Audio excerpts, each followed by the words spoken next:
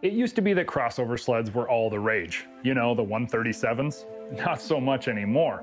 Nowadays, 137 is considered a trail sled, and the true crossovers, or 50/50s, are actually 144 or 146 inches in length.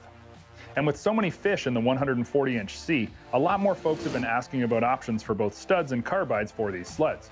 However, it's not as easy as it was in the 90s by just knowing your track info based off the sled.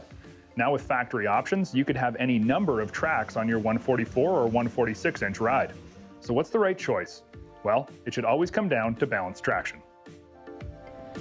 And by that I mean not too much bite up front from your carbides, causing it to feel heavy steering and awkward, and likewise, not too much grip out back from your studs or the paddle on the track, causing it to push through the corners. It's truly the harmony or the balance between these two that you should always be trying to find with your traction products. There are many companies who make traction products, but I look to Woodies who are always innovating and designing new and helpful products. From their multi-pattern stud guides to track drills, marking tools, and even shallow sockets, and easy-to-hold round head Allen keys for installing studs. They always have the right product and the tools to get them installed. Now the sled that I have for you today is a 2021 Polaris Assault 146. We spec'd it from the factory with the 2-inch lug. What does that mean for studs? It means we're not using them.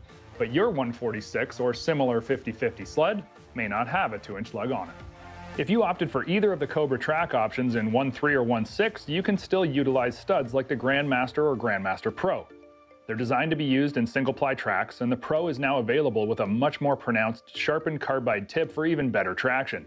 You can buy Woody stud kits with all the nuts and backers all in one package, or customize the backer shape and color to match your ride or accent it accordingly.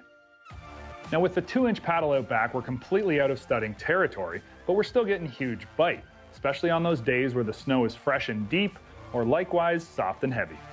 If you do have one of the other track options and have opted for studs, you're going to need to make sure that you proportion the grip you're getting up front, so that you don't mess with the handling of your sled and cause it to push.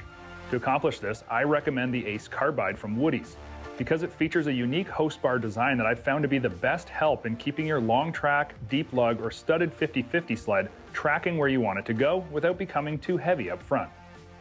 The Ace Carbide is unique as it doesn't use a round host bar like the majority of carbide runners. In this case, it's a square profile.